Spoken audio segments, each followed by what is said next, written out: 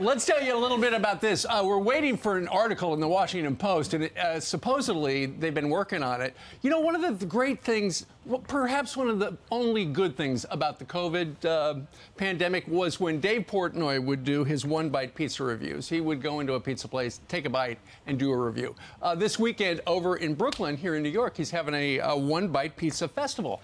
And apparently, the Washington Post, there he is right there, the Washington Post has decided there's a writer there by the name of Emily Hale who apparently is working on what Dave Portnoy thinks is a hit piece on him and his pizza, one-bite pizza empire. Yeah, so it's a hit piece. Yeah, she sent this email to his advertisers and said, we are planning to write about the festival and how some of the sponsors have drawn criticism by seeming to associate themselves with Dave Portnoy, who has a history of misogynistic comments and other misogynic.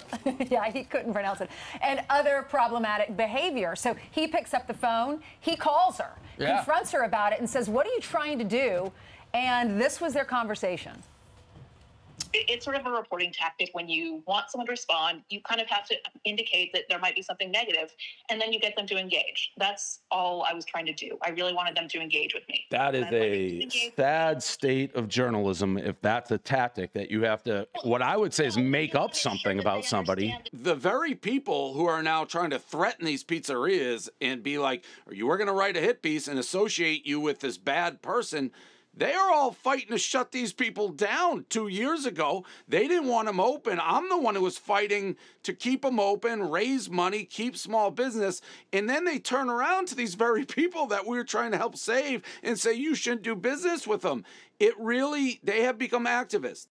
So what he did brilliantly, Lawrence, is he got the reporter on the phone. He recorded it. It's a 12-minute conversation, at which time she initially says, deny she wrote the letter. He goes, no, I'm reading the letter. Oh, that letter. Okay, I got it.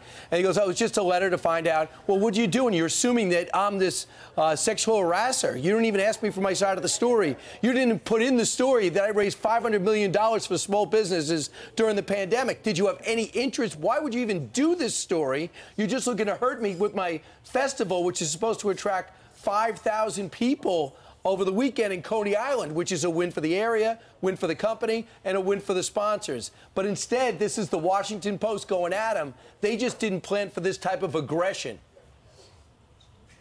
That's exactly right, Brian. And let's be clear. This is not journalism. This is activism.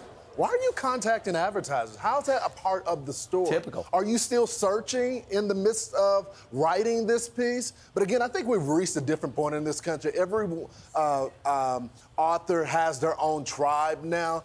Every personality has their own tribe. And I think the American people are just sick of the cancel culture. They're sick of the media going after people that they adore. They're sick of the lack of grace for people when they make mistakes. I just think their time is up at this point. No one reads the Washington Post anyway. Well, I tell you what, we've been on the Washington Post website this morning looking to see if the piece is up, and it isn't yet. Well, and when it is, we'll figure out what kind of a piece she was writing. And she said, you know, Dave, I was going to call you after I wrote the piece, and then I was going to get the comment.